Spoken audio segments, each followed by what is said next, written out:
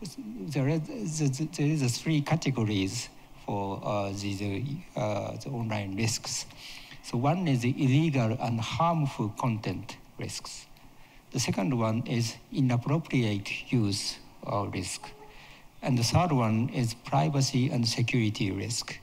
So these three risks can be separated, broken down into the many subcategories.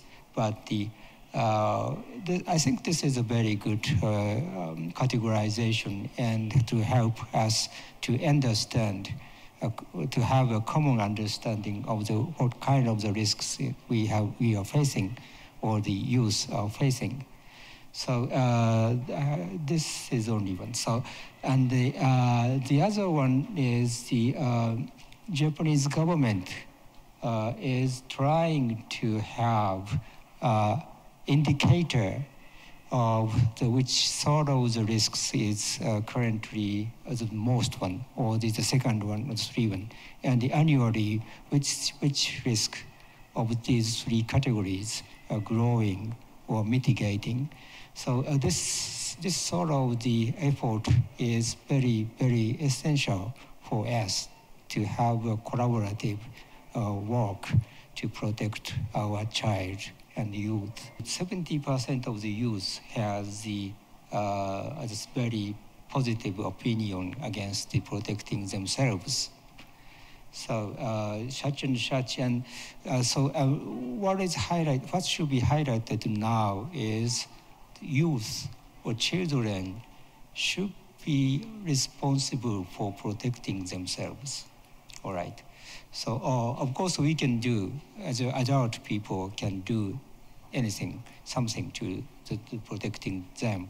But the most important thing is to let them encourage them to have opinion and the positive action to protect themselves.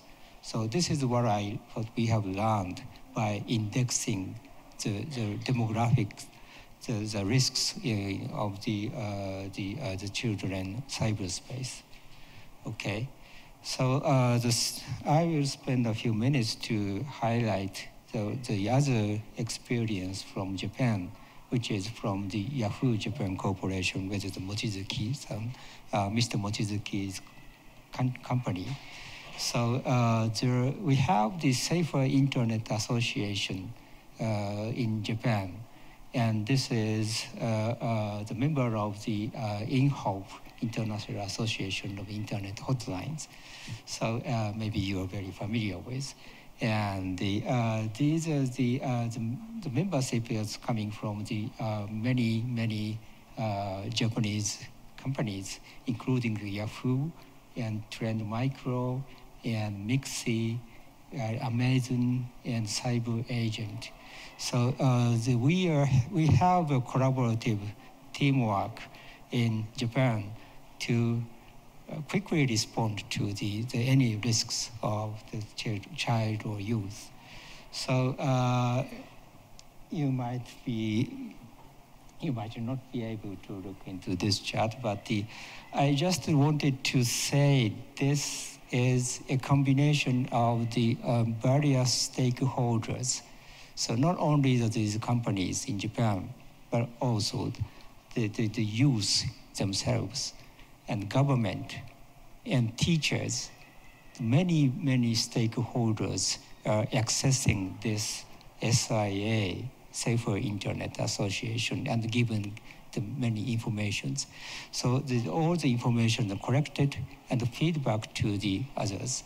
So this sort of the collaborative platform is very, very essential. This is a message to IGF organizers. Probably I'm a bit disappointed by not having made more efforts to bring in people to really listen to youth. I mean, we have youth representatives, and I don't know where are the people listening to youth. So, but okay, I'm going to start, and then I can complain more formally to IGF with you together, maybe. I think we should make a statement, actually, for next year, because youth is here. They made the effort, and we need people to listen to them. We have the impression that the next billion users are these kind of people, highly educated, coming from different continents, with access to technology, with very modern devices. I think that's a bit it's dangerous to talk about the next billion users and at the same time having international organization fostering universal, affordable access in least developed countries. This is a target. By 2020, the world wants to have connectivity everywhere. And that means the next billion users. But when we provide connectivity, when we provide universal access, and when we make it universal, there are also potential risks. And I think it's very important to be aware of what happens when you bring connectivity, when you bring the internet, and when you bring access to the regions of the world where they are dealing with other much more important challenges. And I just got this graph from the World Development Indicators and UNESCO, and you can see that the highest amount of cell phone subscriptions do not match at all literacy rate. So you have in the poorest countries, lots of people with access to the internet now, to cell phones, but these people do not even know how to read. They don't even know how to write. So I think that we should also take into consideration what is the other phase of the next billion users. But it's also very important to work closely with the police, because the police needs to be able to support that child, find the child in the picture, and hopefully rescue it. So it's not just about taking the content down from the internet, which needs to be done in a legal, in a proper way, so that we don't affect any other types of, we don't interfere with human rights, with freedom of expression, that we are really sure that what is taken down is only criminal activity, but also that we can save and support a child. So that's what InHope does, and this is how we work, and this is why we believe that it's so important that we have an international organization and mechanisms in place to work internationally. So currently we have 53 hotlines. We are present in 46 countries. Our members include all types of organizations, from governmental organizations to NGOs, internet service providers. We have 200 analysts working right now all over the world, and they are all trained by InHope, and also we work together with Interpol and with Europol as well in Europe. And what we do is we have an association where it's like where all our members work together, but we also have a foundation to support the development of hotlines around the world. And we believe that it's a very important task of InHope to reach the regions, to reach the countries where we are not there yet. And so today I will be talking about how internet safety education has failed in DRC and the need for more action. So expect me to tell you what are the challenges that we're having in a country as big as, I think, Eastern Europe, and what we need to do. We need partnership with people like you. The DRC, we are currently at 3.6% of penetration, of internet rate penetration, which, as you can see, it's still very low.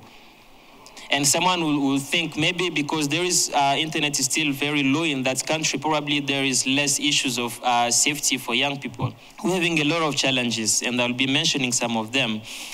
One of the challenges is access to the electricity. That's really, really a huge issue in the country, because you cannot imagine accessing the internet even if you can't have at least access to electricity. You will not be able to charge your mobile phone. You will not be able to charge your computer. And so that's one of the challenges we're having, not only as young people, but as everyone internet user in the country.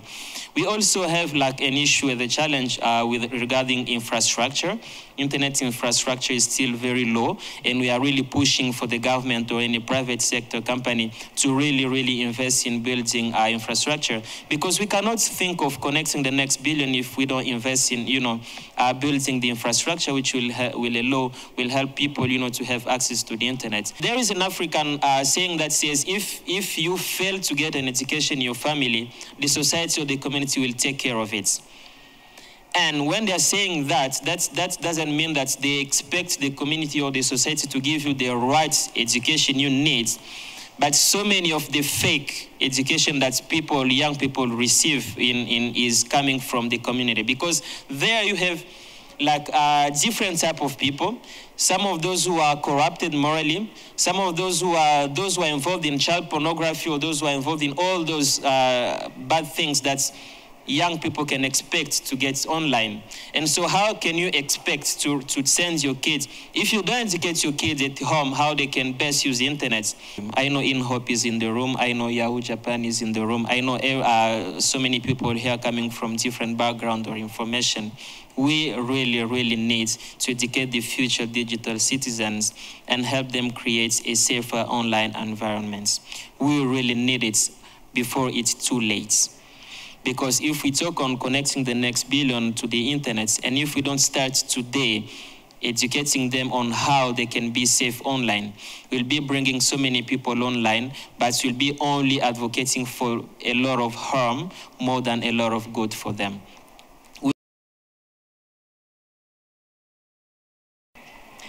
We often hear we live in an age of data. Our speech acts, our shopping, our work, and so many aspects of our lives intersect with and depend on digital communications platforms, which generate huge amounts of data on a daily basis. Every click, every tap, every swipe. And yet we do that on what we often hear is a network that wasn't designed for security. The security of that data and of our trust in using the platforms we use relies in part on encryption, which protects, among other things, the confidentiality, the integrity, the authenticity, and the availability of our information.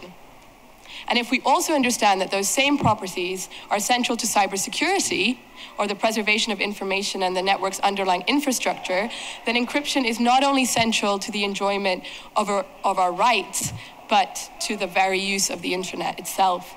But what many human rights defenders point out is that these measures undermine the rights to privacy and to freedom of expression by exposing personal data to unwanted access and increasing the vulnerability of data to malicious actors. Plenty of our data right now remains unencrypted so that it might be used by tech companies in the course of their business. And with due process and proper procedure, I think there are times when it's appropriate for tech companies to share what they know, when law enforcement, for example, has a legal right to that information. And it was interesting to read in the recent UNESCO report on human rights and encryption. It said that encryption, generally speaking, is necessary but not sufficient to protect people and sensitive information in a networked world. So I thought about that. Okay, well, if it's not enough, it's necessary but not sufficient, what else could we possibly have to give us these protections that we need, the protections that the technology alone cannot provide? And the answer is our laws and our institutions. But there was something that I heard this week in another workshop that really struck with me, which is the practical side of this. If governments have no efficient and thus auditable and a process that can be monitored for obtaining data about people, and again, obtaining this data only under due process when warranted, not in bulk surveillance. If they don't have a process that is actually respected and nurtured, they will often hack their way into systems that hold this data. And we know they will do that. We've seen it done. They will install malware that facilitates surveillance that they feel they cannot get through other means. And that has far worse consequences for human rights. And transparency is diminished in that scenario. I think that it's important that we keep asking the question, not whether something is good for privacy, full stop. But we need to also ask how that meshes with our other values. Is it good for democracy? Is it good for civic engagement? Is it good for human rights? And I think we should strive to nurture and reform processes by which law enforcement can, at times, obtain what we're calling consumer data. And it's not in conflict with our right to encryption. So ideally, technology will work to strengthen these civic institutions rather than undermine them. Thank you. I think that, first of all, we have to think about safeguards around getting access to data. If you look from historical perspective, interception of communications, which is also data, or interception of letters, exists as long as criminals use phones or correspondence to communicate with each other. According to existing telecom regulations in many countries, providers have to capture the communication for criminal investigations, and they have to provide it to law enforcement agencies in readable format. What is specific about this is that in most of the countries, law enforcement need a court order for this. They need a court warrant, and it should be given against specific person for specific crime. And I think this is completely legitimate demand if we're talking about electronic data. So I do believe that the companies shall not allow the access to encryption techniques. They shall not allow the access to master keys. They shall not provide the backdoor to encryption. Here we have full stop.